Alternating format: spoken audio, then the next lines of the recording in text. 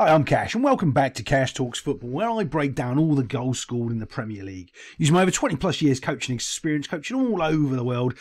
Today we're doing West Ham against the Liverpool. I've been getting some nice comments about how bad Trent Alexander-Arnold's defending is. Now, here's the funny thing. The same way that Trent didn't defend that header against Everton the other day is exactly the same way Gakpo doesn't defend the header here. It is exactly the same. Now, this is interesting because you know what's going to happen. You've got a player with his hand up, another player with his hand up, another player with his hand up, so they're going to score 3 goals. That's how it works in the Premier League. I always tell you, as soon as someone's hands go up, telling somebody else what to do, chances are there's a goal going to go in. Now, this is interesting because this is the Jared Bowen, he scores it here. He's a small little wee chap, and he gets the run on it. Gakpo's supposed to be marking him here. Clearly, he's not goal side. Well, I'm not sure if he is because they're doing this. Look, I don't agree with the way that they're setting up their defence, to be fair, from the corners. Alisson needs to be back a little bit further. There's a couple of other issues, but yeah, we're just going to talk about the actual main one, and it comes down to desire on the header. Well, if you've ever played at any sort of level, you know players that are really up for the challenge and players that really aren't. And you don't have players that really aren't up for the challenge marking their goal scorers. Now, quite frankly, it's normally Antonio. He's the one that you really want to be worried about in these set pieces situation. But when you see the body shape and the position of this challenge, it's exactly the same as Trent's lack of desire for Everton. Gakpo's to blame this time. Let's show you. Here we go. As you can see, his body shape's wrong. He's not really goal side of him. And as he jumps up, he's kind of half turning and really half-arsing it. He doesn't have his eyes on the ball, and it's just an easy goal for him to go, to put in. Now, yeah, they do play a little bit of a short corner to change the angle to drop the ball in. But Liverpool defensively are just totally and utterly switched off. Just gone. Not really worried. Doing, that's all right. Let's talk about stuff. No, they're not serious enough. And that's what's cost them. They're like, if you're a true Liverpool fan and you actually think about where you were last season, if you say you'd be challenging for the title compared to their season last season, you'd probably say you're having a laugh. We're not good enough.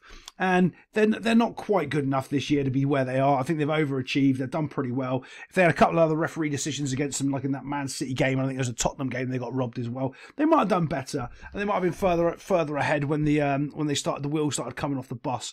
But it clearly has now, and you can see a lot of the players are kind of checking out and just starting to blame each other. And when the rot starts to set in, it's called quicksand. If you know the analogy of quicksand in football, the harder you try, the worse you get sucked in. You've got to try to stand still and get your momentum back. And it's one of the hardest things to do when you start going down a path, trying to get your momentum back. I don't think Liverpool can wait for the end of the season. It can't come soon enough.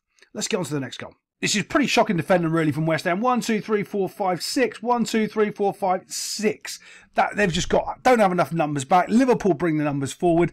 And to be fair, this little wee chappy here, Diaz, doesn't really do much, but he does. I don't know how they let this guy, Andy Robertson, in the box unmarked. Let's just move it for a little bit. Boom, boom, boom, boom. Here he is. He's unmarked in the box. You've got 2v1 here. Again, they're not defending properly. He's not doing his job. But they're letting this guy just receive the ball. And it's one of those, his first touch bobbles it up and he just strokes it in with his foot. But there's nobody from West Ham. Look at these players here. There's nobody anywhere near any of these players. They've pretty much got the free run to do anything they want. When he has his little touch, bounces up and just smashes it into the net box and gets himself a goal. 1-1. Liverpool come from behind again. I'm going to talk a little bit about the Trent problem because you can see it right here. Right, here's Trent in centre midfield. Here's Andy Robertson. Now, when Trent was actually playing really well, he would have been over here. You can see there's nobody over here for Liverpool. Now, people are going, oh, you want him on the ball more, so you're putting him in centre midfield. No, that's not really true. Why he's in centre midfield and he's making this inside run is because he's terrible defensively. And if he's up here all the time and he gets caught out, it's really, really obvious. If he's there, yeah, you do want him on the ball. Yeah, he can pick a pass and do a thing.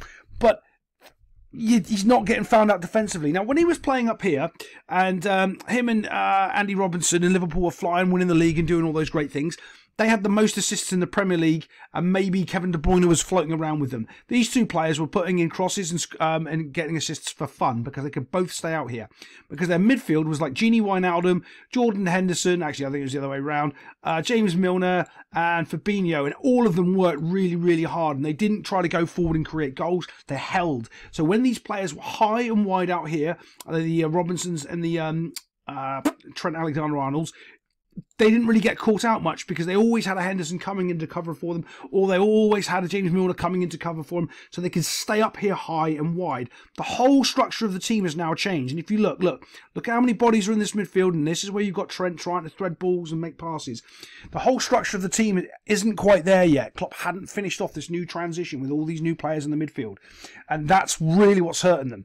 Right, as a coach, this is what you'll say to your player, right? So you'll say something like, oh, Trent, we want you on the ball more, so we want you to move in midfield.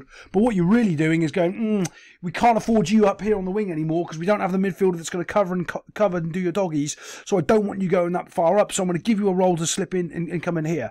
And people go, oh, but it's what John Stones does at City. No, it's not. It's completely and utterly different. John Stones is a centre-back. They squeeze it differently with a 3, and they let Kyle Walker go off because he's got all the pace and he can defend in the world. So it's a completely different setup. So let's just get on to the goal.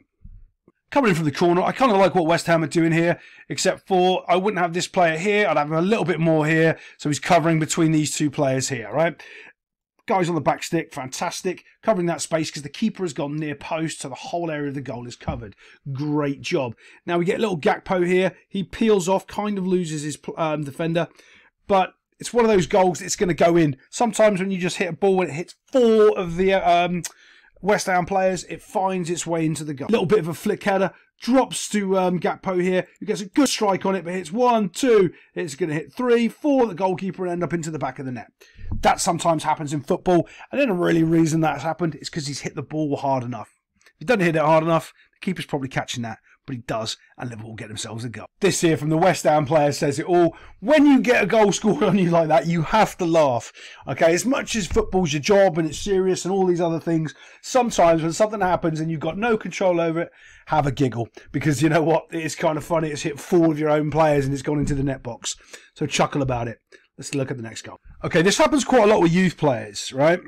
I'll see if I'm saying this guy's name wrong. I'll look at Kwanzaa. So when you're a younger player, it's funny, and this sounds one of the dumbest things ever when I say it, but it happens. Your feet don't move. You get caught in a scenario sometimes and your feet don't move. And this is what's happened here. All he has to do is keep fighting with this guy. That's what he's doing here. And he gets caught ball watching, right? As he's watching that ball, watch. Goes, dun, dun, dun, dun. The player keeps moving. He doesn't move. He just keeps watching the ball.